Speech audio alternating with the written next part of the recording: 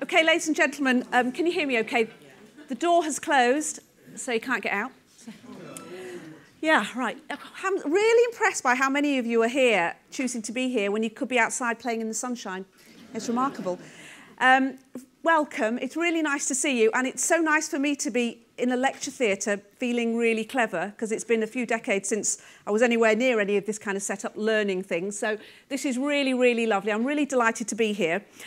My name is Nina Nannar, and I am the arts editor of ITV News, which I'm sure you all know because I'm sure you all watch it. 1:30, 6:30 News at 10. BBC, don't worry, right, march you out. You'll be asking some questions later on. So. And it's really nice to be in here and to have this really important panel talking about what in my industry, and I'm going to learn a lot about the world of academics and universities this afternoon.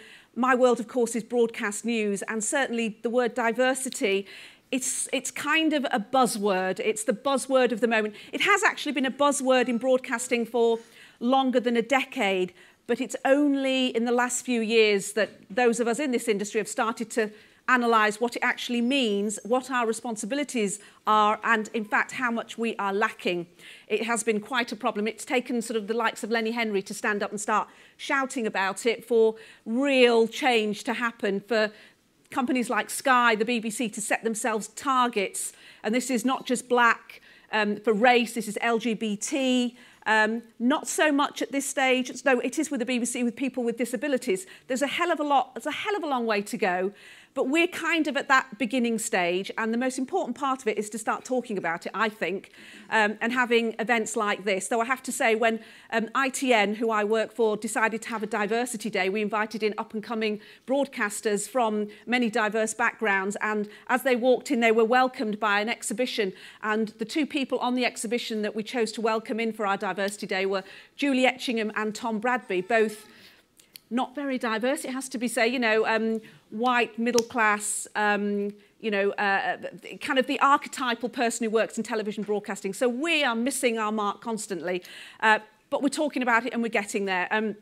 When I walked into ITN 16 years ago from the BBC, and I walked into that newsroom and I looked around, and it struck me at that moment that I was in a room full of white men wearing blue shirts. Don't get me wrong, there's nothing wrong with white men wearing blue shirts. It's a very attractive look.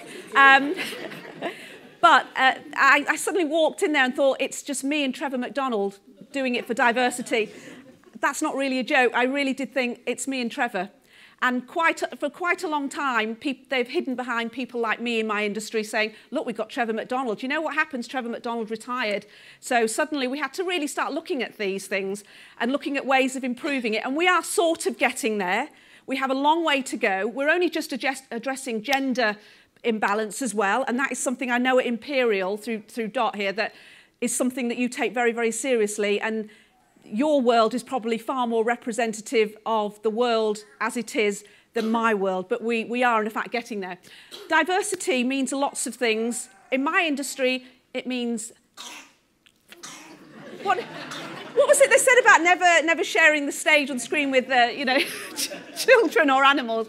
They're gorgeous, though. They're very welcoming. Diversity at the stage in my career means black or white and sort of male or female. We actually count how many we have of each in every network bulletin, and then we shout at each other. But maybe if you watch News at 10 one day, you might be struck by how few women there are on there, apart from the Julie Etchingham, who happens to be presenting the bulletin when Tom's not there, of course. Not really good enough, is it?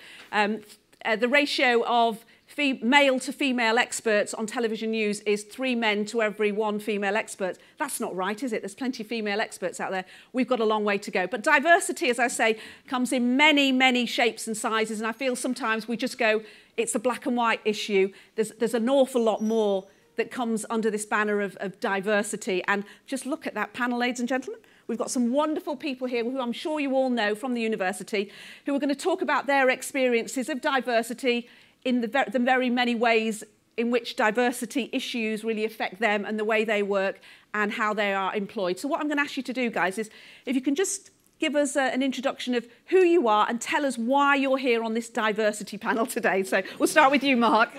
Okay, well, I'm Mark Richards. I teach in the physics department.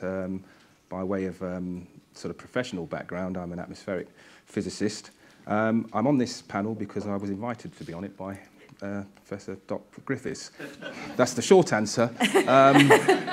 But I suppose if you want a bit more context, I actually did my PhD here many moons ago in the 90s. And my family came over to the UK from Jamaica in the 60s.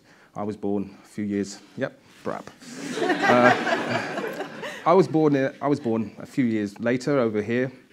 And so when I got here to do a PhD, it was quite clear that I was the only one in my cohort of my particular background, but I'd sort of convinced myself that I was probably the first of a wave of up-and-coming young second-generation Jamaicans who are going to, eventually be here in the department. That was just my naive thought, thinking, well, naturally, it will change. But 10 years later or so, when I returned as a postdoc, I realized nothing had really changed. It's very hard to even find one, even now, to be honest. And so I wanted to understand a little bit more about why more people, like me, can't study or don't seem to be studying subjects like physics at places like Imperial. And when you start to ask that question, and I suppose if I approach it a bit scientifically, you start to try and get to the root of it. And you realize, well, I realize that the root actually is not just about Imperial or its admissions process. It goes much deeper and much further, and it starts much younger.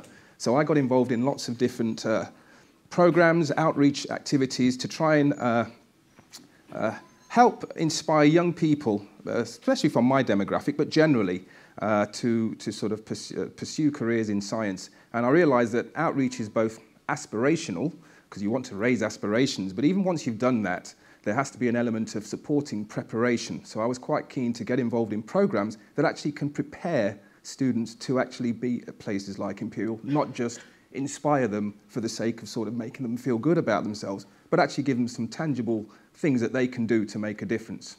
So that's presumably why I'm here. All right, thank you, Matt. Shirani? So I'm Shirani Sriskandan. I'm an infectious diseases clinical academic, and I'm based over at the Hammersmith campus. So some of you won't know me necessarily. And Dot asked me to join the panel, and one of the reasons I agreed was that actually diversity issues are something that are of huge interest to me, kind of almost philosophically. I think it's really interesting. I grew up as in probably the only non-white family in West Yorkshire, where I lived for miles around, and actually I had no insight into the fact I was different.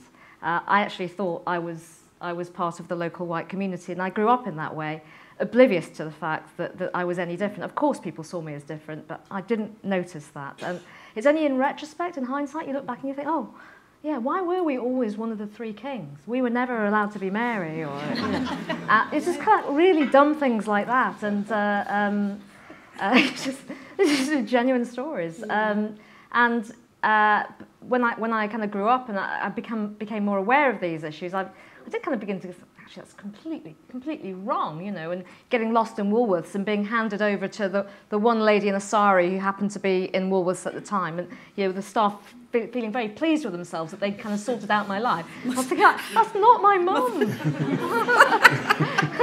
She's that one over there. You must who's know trying each to other. avoid me and pretending that she hasn't lost me.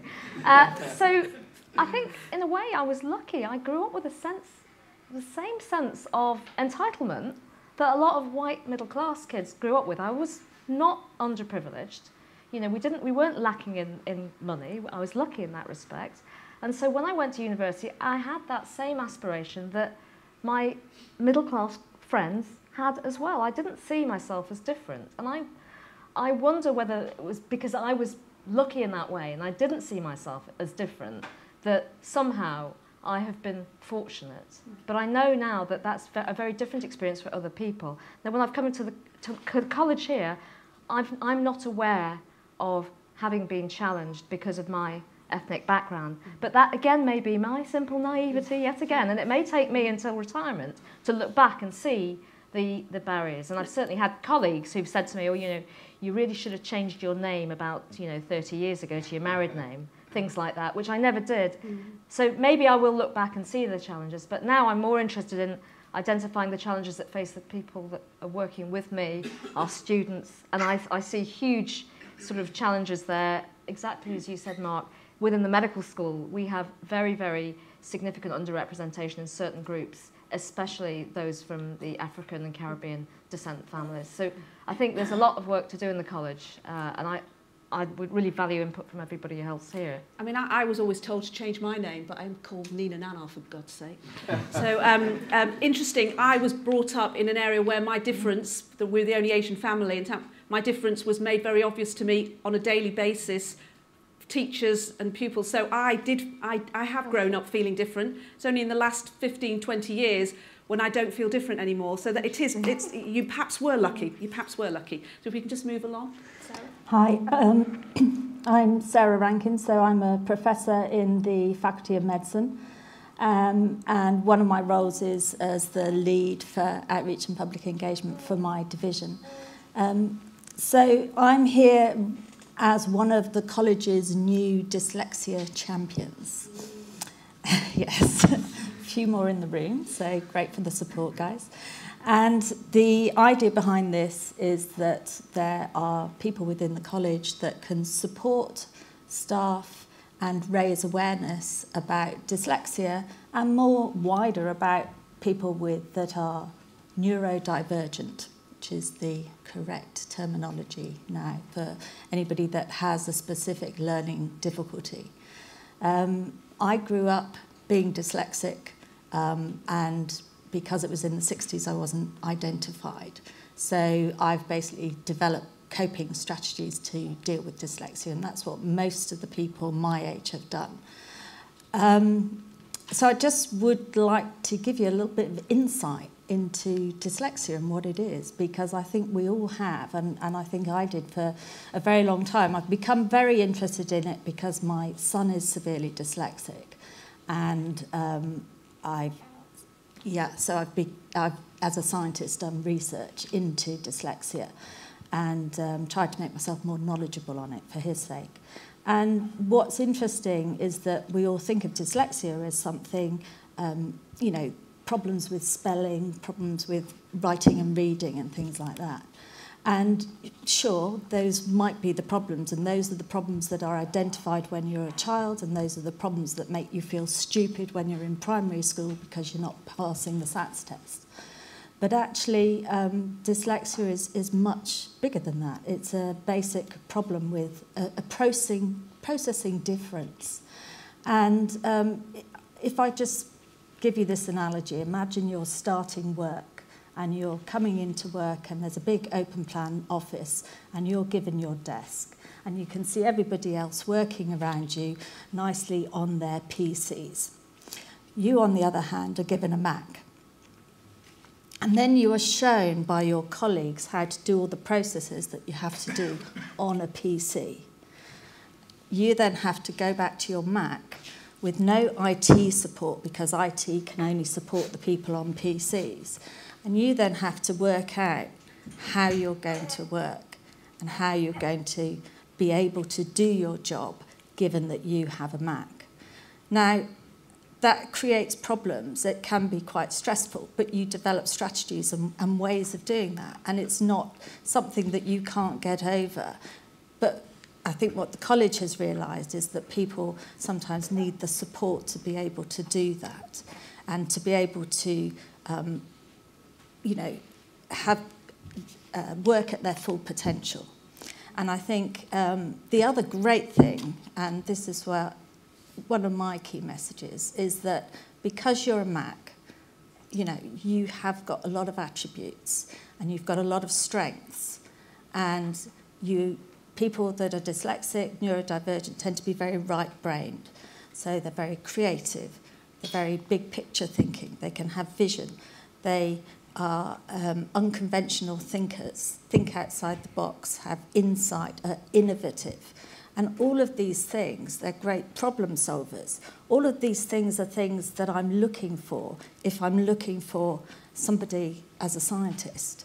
And I think they're all the reasons that I can attribute my success. It's not, so I don't think we should look at this as a disability. I think we should just look at it as people are different and they have different attributes and they have different challenges. interesting. We'll talk about support structures here at Imperial a little bit later. We move on to you, Liz. Okay, so I'm here because I'm a carer. This is a really significant day for me because I never tell anyone. So people in this room who know me will not know that I have twice been a carer for very serious illnesses, and that's the point. So being a carer is backroom. So it's not, I'm not ill. So being a carer, people will ask how my husband is, but they don't. I'm not wanting people to ask, but it's a backroom thing. So that's not quite the right word. So on 2 occasions, I've had 2 husbands. I'm not going to have a third. So I'll just live with someone if I get a third one. So, it does mean you get married twice and you get 2 lots of engagement rings. So anyway, sorry, just to lighten things a little bit. So both of them were came out of nowhere. So the first one, so I do hope you've looked up Guillain-Barré. So Guillain-Barré is a very rare neurological disorder. My husband was fine one day. 2 days later, he was virtually paralysed in hospital. So very rare. My second husband, so that was a physical illness. Car crash out of nowhere. Second husband was mental health. I came absolutely out of nowhere. What I am really, really good at is I'm incredibly good at crisis. So give me a crisis, any of you, and I'll roll my sleeves up. I'm your woman, I can sort it out. However, what it does mean is, as a carer, you have a background of stress. So I have this permanent stress level because I don't know what's going to happen. And so it's had a big impact on my career, big impact on my personality. So those of you who do know me know that, believe it or not, I used to be a little bit more patient than I am now. So I have very little spare capacity, sort of emotional capacity, if I'm really honest. But I think that's why I'm here, because being a carer is the real hidden thing. I'm not ill. It's not, I'm not the one that I want the attention or the attention is focused on, but I think it's important to just remember carers and remember that there is this sort of underlying stress level, and it is absolutely the hidden thing. I think we'd all agree with that. We're talking about that a lot more now, aren't we? Even at government level, and addressing the care and attention that carers need. Thank you for that. And so now we move on to Martha and Thomas. Oh yes, and Dad as well. Joe. Thank you, Nina. So yes, I'm Joe Cabral from Chemical Engineering, and I'm a reader in chemical engineering, and I have had a fairly, I guess, conventional academic career. So I've done my undergraduate in physics, then I did my PhD here in chemical engineering. I had a postdoc in the US, and after a few years, I was lucky to be offered a lectureship, and I've sort of continued on, and I've benefited from a number of sabbaticals, so it's been very good. And I guess the reason Dot asked me to be here is that 8 months ago, Martha and Thomas were born, and I guess we're an unconventional family in that we're a same-sex couple, and they were born of course, unconventionally, they were born in the US, where we were on sabbatical, so that was convenient.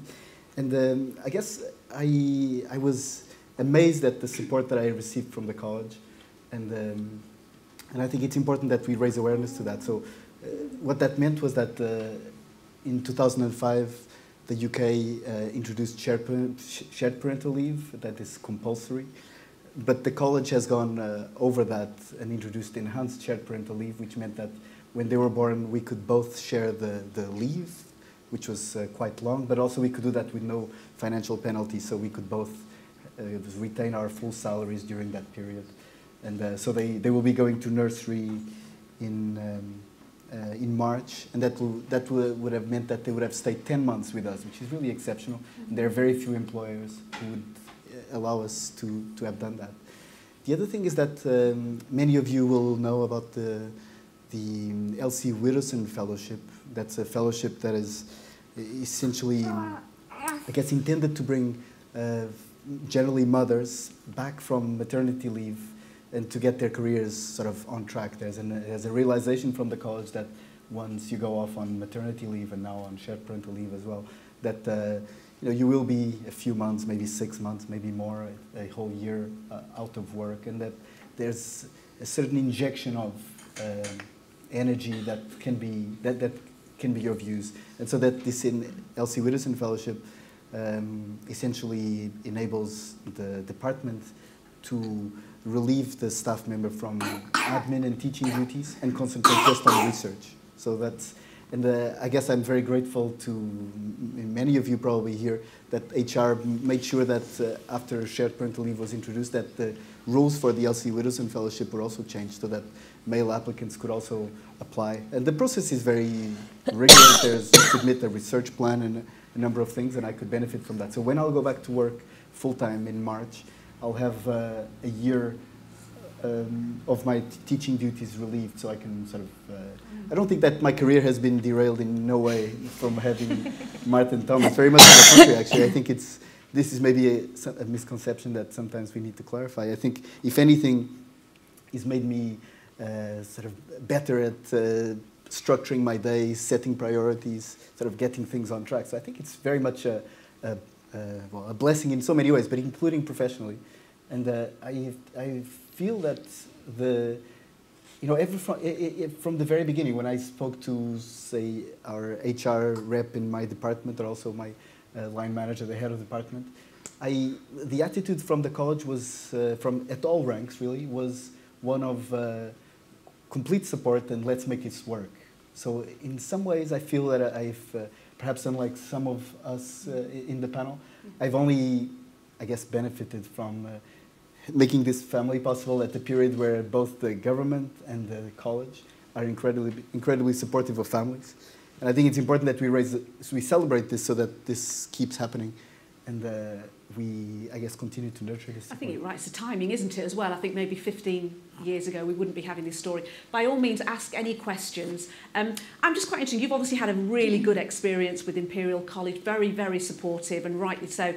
In all honesty, for the rest of you, you're all supremely successful, obviously, but has there ever been any point where your difference, the reason that you're here on this panel today, has been a bit of an issue, or as you've noticed it being an issue, you've probably done a double take thinking, did that really happen? I mean, has that happened during your time here at Imperial, do you think, Mark?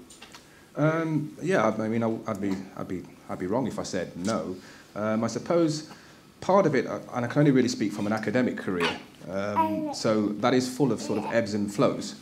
And so what happens is when you're in that sort of, on that trajectory, there's going to be ups and downs. But the issue is, I suppose because I'm different in that respect, when you have those challenging times, sometimes you have to ask yourself, is that happening because that's what happens on this trajectory, or is that happening because it's me? And it's not always clear. Yeah. So from that perspective, I mean, I suppose if I'm sorry, it sounds like I've got lots of examples, but I'm trying to think of an apt example. Well, I suppose that, for example, when I was doing my PhD, so as a PhD student, so I wasn't necessarily a staff member, but obviously still a part of the college community. In my final year when I was writing up, unfortunately my mum passed away. So that obviously was a challenging time anyway. But at that particular point, and we are going back sort of in the late 90s, so you know, things may well be a lot different now. But when that happened, there was a point where essentially my funding for my PhD had run out, but I still had to finish writing up. There didn't seem to be much support. I didn't really even know much about how the academic career develops beyond the PhD. So in that sense, I just had to sort of think on my feet. In the end, I moved back to Nottingham, which was my hometown, for a couple of years, and then an opportunity came up where I returned. But I think at that particular point, I can only compare it to maybe other situations where there's been other students who have actually been, if you like, given a heads up as to how to position themselves for the next stage in their career. Now the question is, that does happen to some, and it doesn't happen to others. It didn't happen to me. Who knows why? But the point is, I don't dwell on those things too much. They're challenges that you have to overcome. So if I just see life as a series of challenges, then I'll deal with it wherever it may come from. Have any of the other of you had any challenges like that in your time here, specifically at Imperial? I wouldn't say challenges. I was unbelievably, brilliantly supported by my line manager. So they were, I'm not going to name them, but they were really, really supportive. And I think the thing about being a carer is that it's quite, I think there are times if you're dealing with a crisis, and so emergency phone calls, hospital, people around you, it's difficult for them to know what to say to you, because you can't sort of, you've got no spare capacity to sort of say, you know, I'm fine. And I think one thing I would say to the whole audience is when someone who is a carer dealing with crisis is that when they say they're fine, they're not fine. But don't sort of say, look, you're not really fine, because they don't have that spare space to say, okay, I'll tell you how I really am. 2 hours later, this poor person sitting there going, oh, I really wish I had asked. But I was really, really supported, very sensitively, very absolutely right for me. There's a lot of support out there, but I think carers, I didn't take a lot of it because I was too much in dealing with the crisis. But there is a lot there. So was it a difficult first conversation, the first time you sat down with someone and said, you need to know this is happening? Yeah. There's people in this room that will not have known any of this, that I've known for about 8 years. Thank you for being so honest and frank, Lynn, today. Yeah, you just got to get that first conversation out, as presumably then you discover what's out there. Yeah. Has it been driven by you, or has it been driven by Imperial College, the support structure? The support is there. So I think the fact that it is then that you could take it when you are able to, not when you need it, but when you're able to. The support is I think it is really there. So, but it then goes back to the individual, because if you're caring for someone and it's in crisis, you're dealing with that in front of you, not sort of thinking, actually, I could really do with getting a bit of support myself. So, but it is there. When your time comes, it is all there. Okay. Sarah, did you have to build the support for people with dyslexia? Does that come from you, a lot of it? No, it hasn't come from me at all. Yeah. It's come from the equality and diversity people that have spent the last 4 years in developing support mechanisms for people that are neurodivergent. So, yeah, and personally me, I haven't sort of sought any support because it's not something I ever discuss with people. It's not, it's just because I've never had that label. I only got diagnosed recently, and the only reason I got diagnosed because everything about my son I could relate to and what he was going through. And also I felt important because I do a lot of outreach work, and I wanted to know, am I dyslexic? I sort of pretty much knew I was. But it's good to have that label to be able to sort of mention that, by the way, that might be spelt wrong because I'm dyslexic. When you're giving a lecture or doing something with young people, because I think it just sort of says, okay, you've got that label, but it's not going to stop you. Do you think things would have been different a few years ago for you? 10 years ago? What, as in a positive way? Yeah, in terms of what was out there for you. Well, I don't think there is anything out there.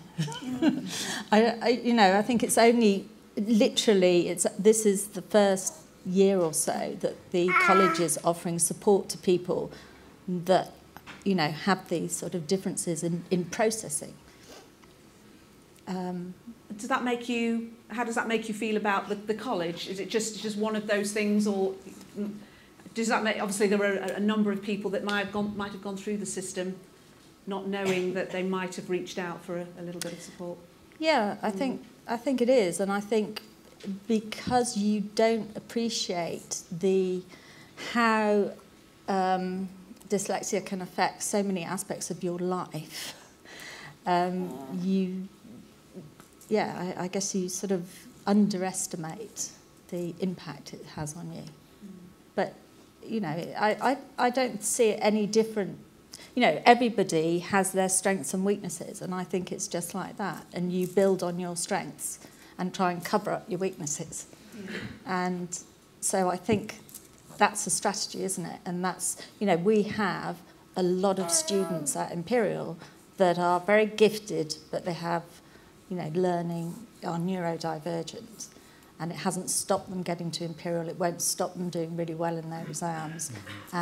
But what's good to see is that those students now are being really well supported by our disability advisory group, and they are being picked up and actively helped in the recruitment process to get jobs. So I think it's it's all looks really positive. Good, and through people like you. Jao, there was a recent survey that said that academics are more likely to be LGBT than any other major profession that we have in the UK. That was a survey done by Stonewall that came up with those findings. Does that surprise you, or is it an open arm type of profession? I didn't see that, but I was surprised when Dot recommended that we walked in and passed by the entrance lobby where there's some diversity sort of boards, and there was one that said that there was about 1% of I think LGBT. Is that correct in the college? And declared exactly. I really am not very versed in those kinds of studies. I think there's a lack of real academic rigor in these kinds of statements. But from my own experience, I don't see. In fact, I don't see a correlation between the two at all. But I guess if I look in science, I do have a number of LGBT colleagues and friends. Many of them who I respect, very highly, and most perhaps are not openly LGBT. And I think this is perhaps what made me, I guess, realize that at this point where the conditions, people behind us have made the conditions so favorable to, for example, make a family possible, that I had an additional responsibility towards our students, for example. So I was a warden for many years, as a college resident here for 8 years, and I was admissions tutor for many years. I've been teaching it for 10 years, and I think there are so many students coming through who are LGBT or are perhaps maturing, and that I think that I kind of owe them to them, just that so many people had done so much work for me before to make that more visible. So, I guess in short, I don't know if there's a correlation between the two, but I certainly think that those of us who are and have benefited so much from the work that has happened before have a responsibility to be, discreetly visible. I certainly don't want to make that one of my sort of defining features, because it's never been, and I continue to be very focused on my research career and now on my family. But I think I kind of forced myself to become more visible, because I think I have that sort of gratitude towards the college and sort of more broadly towards sort of people behind me.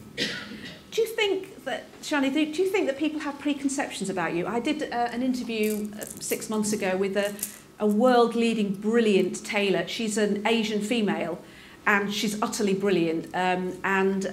She wanted to do men's tailoring, and all through her career, even now, she's been awarded an OBE. She's utterly, astonishingly talented, and even now she goes and gives lectures, and the assumption is that she's sitting at home still sewing up saris and stuff. And she goes, "No, I did the Prime Minister's suit. I do men's tailoring," and they just cannot get their heads around it. And she just quietly gets on with it, But God, how annoying! Does that happen to you? Yeah. So I concur entirely. I think one of the things about skin colour is it's a difference that's very visible, and unfortunately, I think maybe it's something that happens more in Britain than anywhere else in the world, but it happens in other places too. We tend to define people by what we see. So people will remember me as the Asian one, or and you know that because they'll then call you by somebody else's name who happens to be somebody else they know who's Asian. They go, "Oh God, I'm so sorry." Yep, I know that one. I'm just used to that. That's kind of I'm so used to that. But they do make have preconceptions. I mean, from the silly things like when I was at school, expecting me to come to school on an international day wearing a sari, whereas my mother had never wasn't somebody who wore a sari. Amusingly, being asked, my husband is a practicing Catholic, and being phoned up and having a phone message left about the international mass at the local church, and maybe your wife could come and do the bidding prayer in her native tongue. What is my native tongue? But And there is there is also a preconception about the educated Asian woman, which is a pejorative term that I have heard on numerous occasions by people. They didn't mean, I think, to be pejorative, but it is a hugely pejorative term. The implication being that, because otherwise you shouldn't be educated. The assumption is, why would you be educated? So I need to add that adjective in front of the word Asian woman.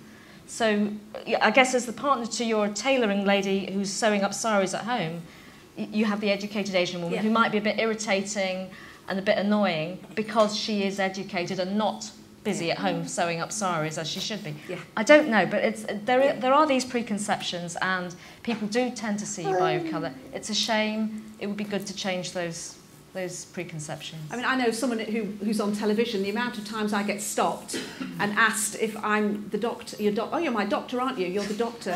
There's some, they kind of know me, and they know me, and she must be in medicine, if I know her, because that's what they do, isn't it? They go to, and I'd love to be able to say, yes, I'm in fact a surgeon, but I'm not. I'm just a woman on the telly. I'm really sorry. So, I try not to get annoyed, but it annoys me. I just can't help it. It annoys me. You were talking earlier, Mark, about it just being, which surprised me really, that it just being that much more forward in the States, which about how it works in academia and stuff in America. Well, I was mainly contrasting certain approaches. I suppose I was fortunate enough to be invited on a visitors program to the States a couple of years ago, and I met lots of African Americans who are in prominent positions, particularly in the STEM areas of science, technology and so on, and just the difference in terms of how they recognise each other. So, for example, I met Dr. Shirley Ann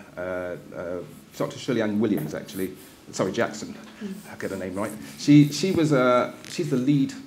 the head of the Resner Polytechnic Institute, very respected research-based sort of university in the States, as well as being on the board of many companies, FedEx, Microsoft, and so on. But she was the first African-American female to get a PhD in physics at Harvard. Now, the thing is, that's just an example. It's just a sort of a throwaway fact. But you can virtually go to any university and they will tell you who was the first African-American to do this particular thing, when they did it, and what's the legacy as a result.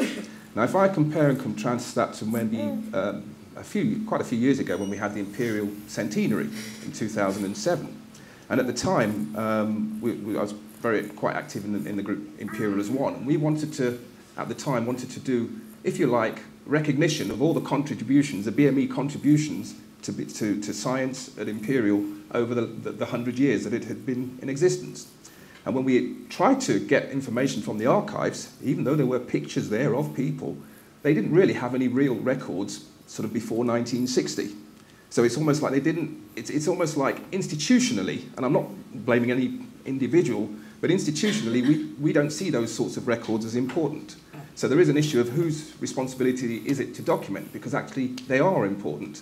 One quick example before I move on is, whilst I was out in the States, the most cited black professor in the States at the time was somebody called Clifford Johnson, who's a string theorist. And he's won lots of medals and awards in theoretical physics, and he's at UCLA. Now, it's only when I went out there that I discovered that he actually was a graduate of my department. So, again, I suppose we might as well call it institutional amnesia. That's what it feels like, okay? You go to a place, so when I was a PhD student, if I knew of the existence of Clifford Johnson then I probably wouldn't have just thought, okay, I recognise I'm the only one, but I wouldn't have thought I'm the first one. I would have known that whatever I achieve has been achieved before. So there is some responsibility. I'm not sure where it lies, that if we have to keep the legacy, otherwise we will forget that even I or anyone else existed, and so we have to reinvent the wheel again. So that's what I'm keen to try and do, to keep that legacy so that we don't forget, and that's something we could learn from the States in that respect. There's other things we don't need to learn, but that's something we can. Particularly at the moment. Brick building. Please just raise your hand. If anyone's got any questions, please just raise your hand and ask a question. So you've touched on it there a little bit. What do you think, hand on heart, Imperial actually could do better? What could it do better? We're having events like this, we're talking about it, you just making that statement there, Mark, that will have had an impact. What other things do we need to do better to feel like you're just kind of reaching out and helping people that are coming through after you. I mean, do you know other people, Liz, who are in a similar sort of situation to you within the university? I don't. You don't. You know, but they may well don't know about me. I mean, I think it is that's a really difficult question, because I think the college has been great and have been really supportive. But it is, you know, it is the mental health thing is a thing that we will not talk about. So, if you know, someone goes off and they're ill, and they, you know, if they've broken their leg, they've got cancer or anything, that's openly spoken about. But if it's anything mental health, it's just like, oh, that they're ill. And I think one of the reasons why I didn't talk about the caring of Donald, my husband, is because he's got mental health issues. So I think one thing the college do, and I think they are going there, but there's society, we've got a long way to go, is actually that it's perfectly okay. Mental health, physical health, cancer, mental health, you know, something else. It's they're all of equal standing. But, you know, we know this with the medical profession that, you know, you break a leg, it's going to be fixed in six weeks. And mental health, years, you know. So I think it's more, not so much the college, and the college is really good, but it's just the society that it should be perfectly all right to say, I care for someone with mental health issues, and that has an impact on me in terms of stress levels and things. And I think just maybe you know, it's a catch. Actually, I would say it's a catch-22. So I don't want people to be fragile with me, but at the same time, I've been here when the day before I've been in a crisis meeting in the hospital. I'm not saying anything because it's not appropriate. So are we looking at maybe it is okay for it to be appropriate? I don't know.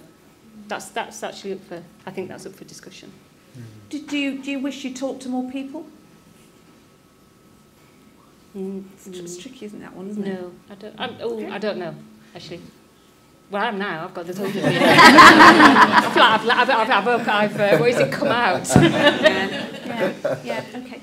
Sarah? Yeah, I think we are missing an opportunity if we don't actively encourage more students, so at school, to come to Imperial, the ones that are neurodivergent, because these are the people, their strengths very much align with what people now term 21st century job skills. So you're not, you know, we've gone past knowledge being everything. We're now moving into an era where, you know, creativity and innovation, entrepreneurship, things that are really valued. And this is something that I think certainly people that are dyslexic will bring to a workplace. And so I think we want to actively recruit those people into our workforce and into, you know, our student community. So I think we want to be more open, more transparent about the fact that we value the contribution that these people can bring to the college. What ways could Imperial do that? Well, I think this is a start, isn't it? And having, you know, they are putting things in place gradually, and I think it will sort of snowball. One of the things that I'm doing is to develop workshops for pupils that are that are gifted but have a learning disability, and to bring them into Imperial to teach them strategies for learning, because they process in a different way, they learn in a very different way, and to try and inspire them and show them that, you know, it is possible. So that's something with schooling. I think for our students, we need to adopt more inclusive teaching practices. So teach in a way that is good because, you know, it's estimated that at least 15% of people have dyslexia, and people have other forms of learning difficulties as well. Yeah, I saw statistics saying there's 7 million people with disabilities of working age in the UK right now. It'd be interesting to know how many of them are actually working and in employment, or, you know, in training or further education. There's also, I've got loads of statistics today, I'm a journalist, we just, that a recent survey by the Higher Education Statistics Agency, which I mentioned earlier, stated that of the 500 or so institutions that took place, there are no non-white senior managers in higher education in universities. This is directors and senior managers and officials, and there are none, and that's been the case for the last 3 years, which is a really horrible statistic, isn't it? Does that surprise anybody? But surely it reflects, I mean, if you're talking about academic administrators. Yeah, I mean, they describe senior managers as managers, directors and senior officials. This is how that... I mean, I guess, I mean, certainly in academia, that would not be surprising because you've seen the statistics for ethnic origin and different levels within academia. There is a disproportionate... disproportionately low number of black and ethnic minority people within senior faculty within the UK in general. So if that's the sort of managerial position that you're referring to, then it reflects that. But on the other hand, if you're referring to the professional services managerial structure, then that is more of an issue, because I would imagine that there, I don't know what the data are in the sort of the pyramid of the structures there, but that would be alarming, equally alarming. It doesn't surprise me on the one hand, because I think the university to a large extent is a reflection of society. So if we were to take, you know, the cabinet office or the FTSE 100 directors, you'd probably get a similar distribution and of a similar, you know, so in that sense, you know, universities are reflecting to some extent what the society over here appears to reflect. But on the other hand, if we think of what the business of universities and we look at it at the student level, then the student level is usually extremely diverse. So one has to ask the question, what happens? Is there some sort of filtering processes? You know, why do we have lots of, let's say, Chinese or Southeast Asian students, but yet how many are actually represented at the very top of the institution? So that's what we probably have to be careful of, to say, are we doing enough to make sure that the playing field is still open beyond undergraduate level and career-wise in that respect? But so that's the bit that I suppose is surprising, but not the result as it stands, because I think it's reflection of most sort of organisations, I'm afraid. It's sad, but it's a reality. We've got any students here? Well, I'll pick on you then. Off you go. So what are you hoping to, you know, stay in the world of academia? I mean, what are your thoughts? Are you confident that there's openings for you, possibilities, encouragement, equality? In terms of academia, I'll be totally honest, I'm not really that fond of school. I'm one of those people, I go to school, I get my specialization, and go back and I work. So I'm not really interested in staying in academia. I haven't looked into it, so I don't even know what the whole landscape is like.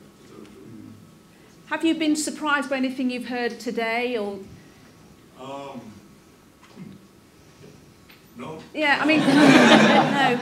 I mean, look at you're amazingly diverse, all sitting here. Have any of you been sort of surprised, or any of you know areas in which Imperial might improve? You know, to perhaps offer more support, talk more about situations that perhaps Sarah or Liz are in, or Jao, or, I mean. I think Imperial should start to go to schools and bring out the best. I was introduced to engineering when I was 5 years old by my father. So, in fact, Royal's Academy of Engineering, it was one time a chairman, 2010, said that you must go to school at the age of 5, bring them into engineering. So what my late father did 40, 50 years ago, the university asked to do now. Well, I think that's something very close to the heart here. But there's obviously a heck of a lot of work going on here, which I know about here at Imperial, in doing exactly that, you know. Anybody else, any other areas that you feel If I can comment on of course. Something you mentioned. I find, I mentioned to you, I think I was an admissions tutor for 4 years. And so that, I think we spoke with Mark earlier. That's important because I ended up going to very good schools and private schools, but also, you know, a whole range of different schools. And I think we have definitely that responsibility that you mentioned in bringing everyone the best, in fact, to Imperial.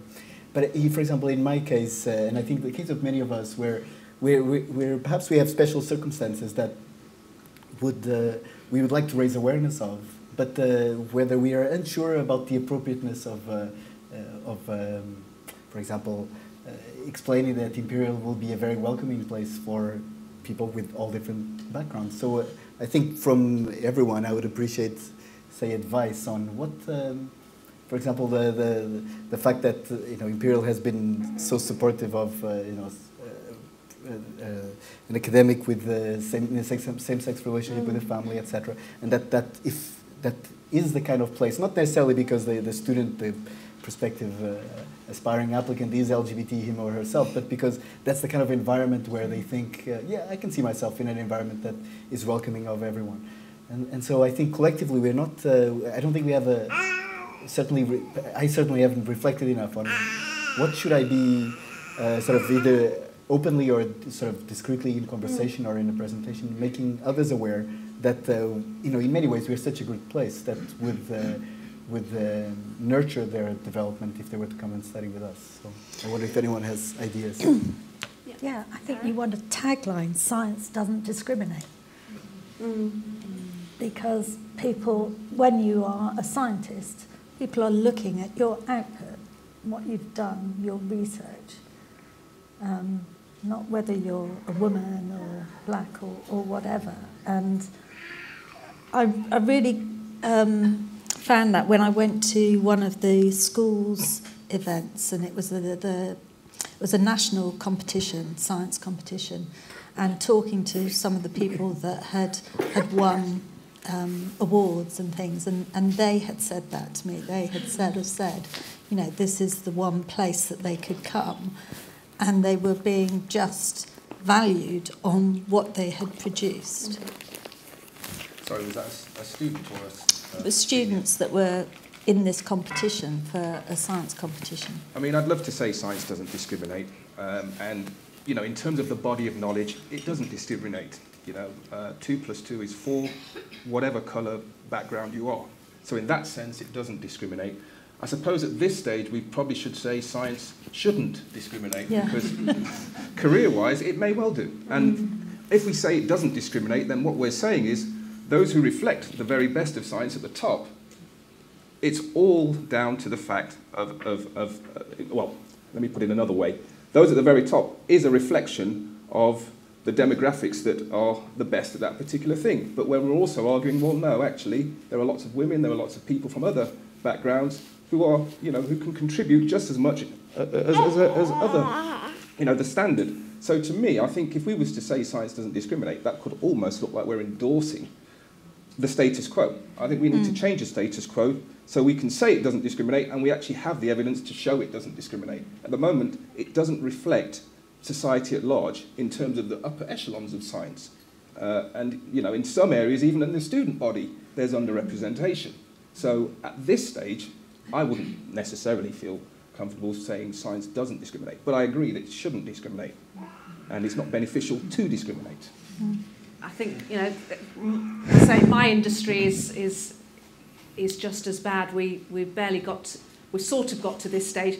Maybe in 20, 30, 40, 50, 100 years' time, we won't need to have panels and talk about it, but we are definitely not at that stage yet, even somewhere as great and as Imperial clearly is doing great things and making great strides in talking about diversity, but we're all a long way off, I think, aren't we, from it becoming not even a thing. It's not even a thing, we don't talk about it at all. So, and interestingly, anybody here today who has experienced some form of discrimination because they're different, in all honesty, in their time here?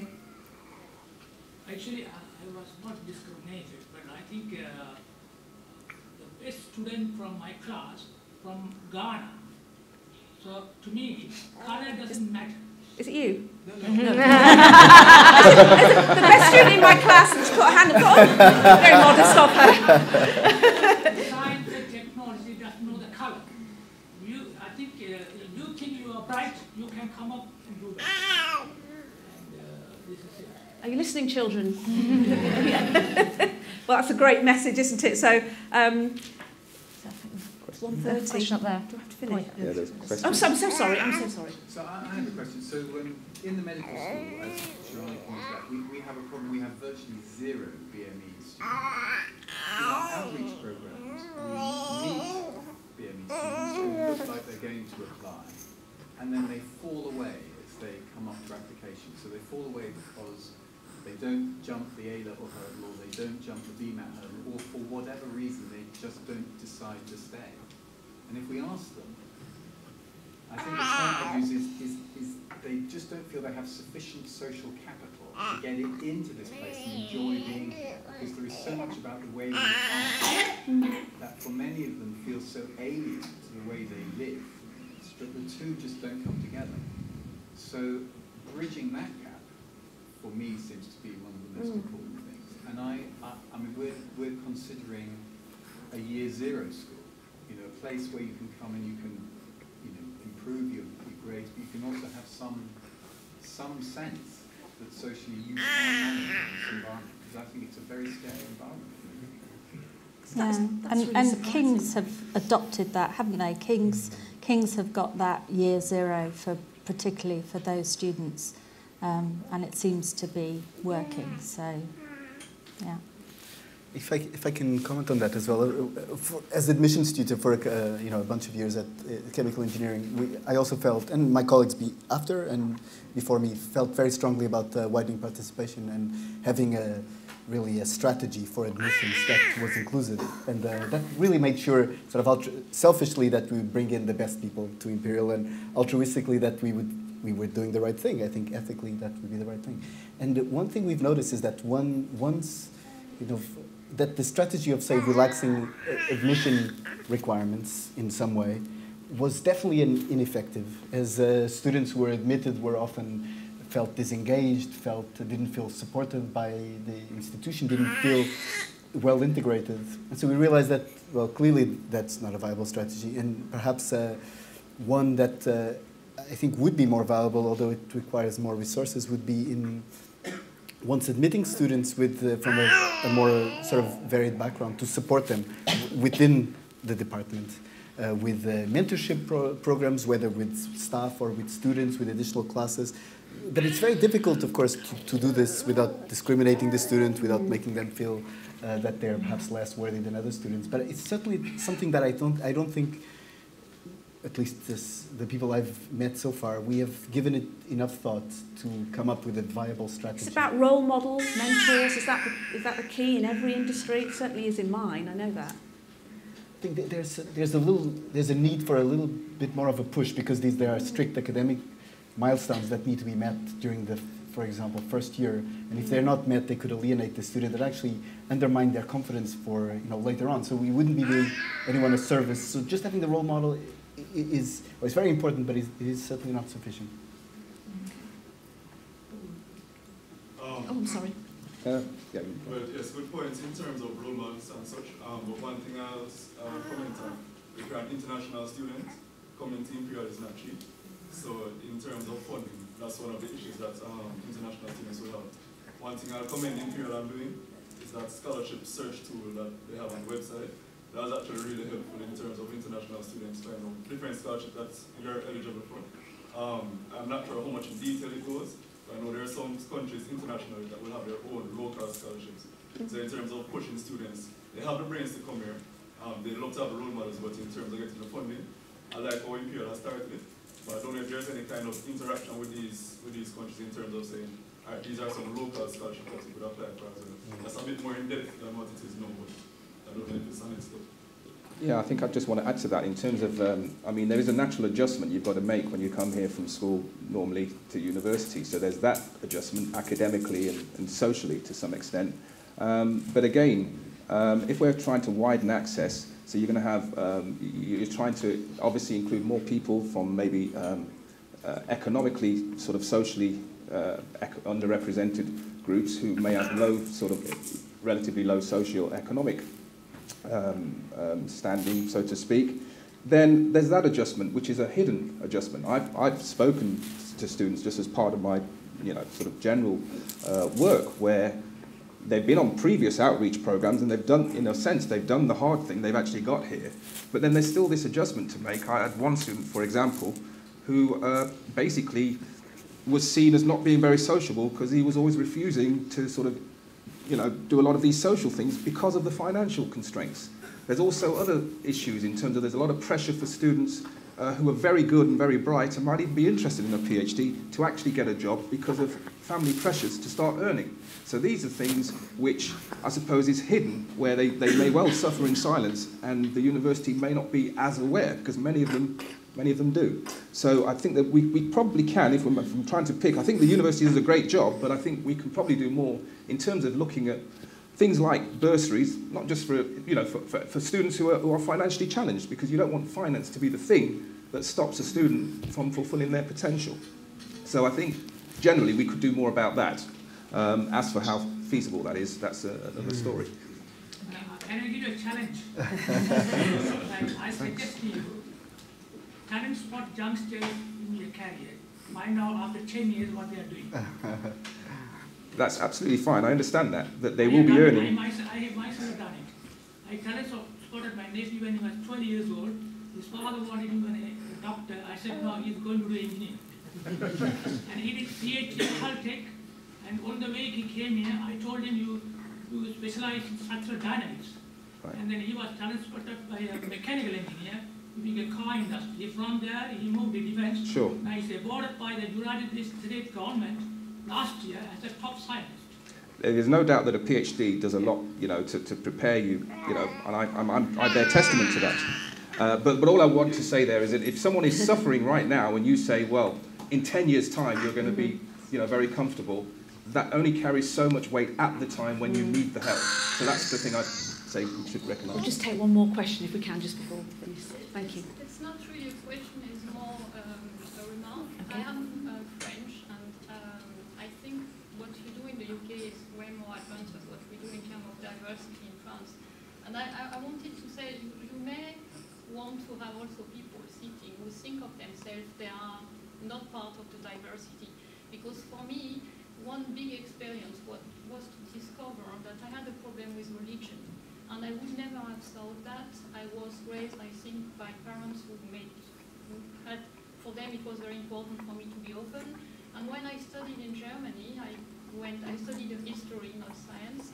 And I had a professor who was from the theological faculty.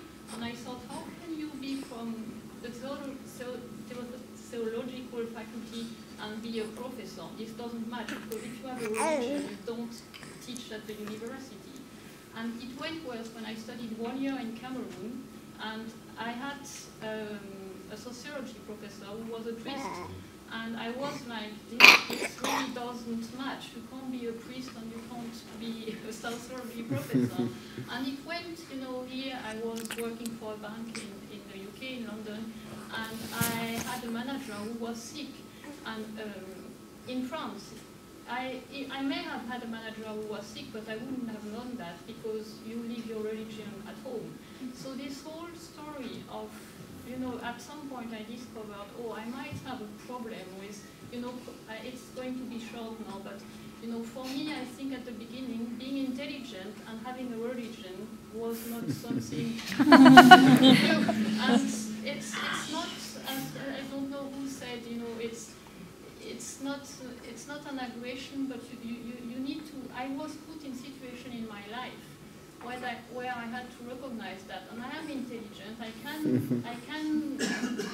can talk to people. I can get to that point, but I need to be in situation where I get to that point. And I think this is really much what we have to work on, because when I see what, for example, in France we do have a problem with, I don't think you would have a Muslim sitting here, because I think Muslim in France is I don't even know how you can survive that.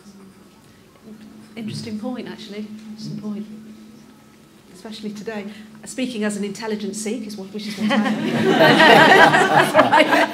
am. Okay, intelligent Sikh. You know, I want to thank you for coming along today and sharing this so charmingly. I also want to thank our panel very much. This is our first Diverse Week at Imperial, and we've never done a panel like this before, so I think our panel were quite courageous in accepting my invitation.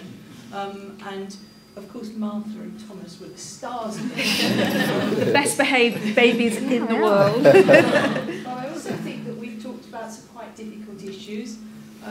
These are issues that are present now. They're not going to go away, and we have to find ways to tackle them. We've started to tackle some of them, but it's very clear from the things we've heard, we've got a long way to go with a lot of them. And that's what Diverse Imperial is all about, is to try to surface some of these issues so that we can start to address them more carefully. It's very good to have heard some of the very positive things that the college is doing. You are my superstar, Elsie Widdowson Fellow. She will be duly embarrassed about it for the next 20 years. But I think the panel have been very courageous in coming here today, and I'd like to thank you all very, very much on behalf of us all. Thank you.